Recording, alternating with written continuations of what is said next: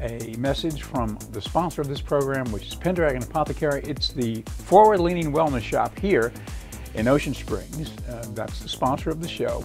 It's pendragonapothecary.com if you would like to look at our products online. What do we have? Well, we've got, I would like to say it's a forward-leaning wellness shop. It's kind of a biohacking center in a way. And so that's kind of what we're becoming, I think, because really the old tinctures and the old herbal medicines, things that have been around, you know, in the folk medicine cabinet forever, like elderberry tincture and things like that.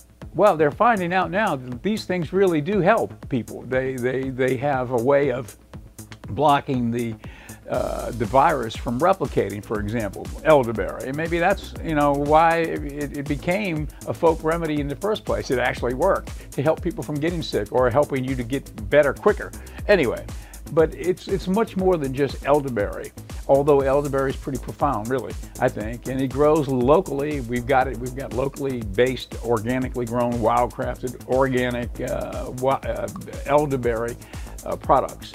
But we've also got all of the 7 sacred mushrooms, which they have impacted people's health for thousands of years. Vedic medicine in India and also Chinese medicine. They've been using medicinal mushrooms in the wellness world forever, you know, forever, many generations, thousands of years, in fact.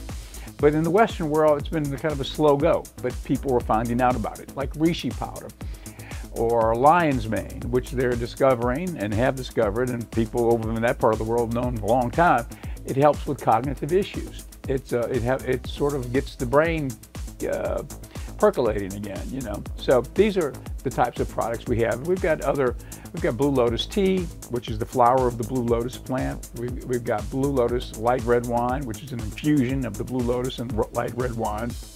The Egyptians used that thousands and thousands of years ago in spiritual connectivity.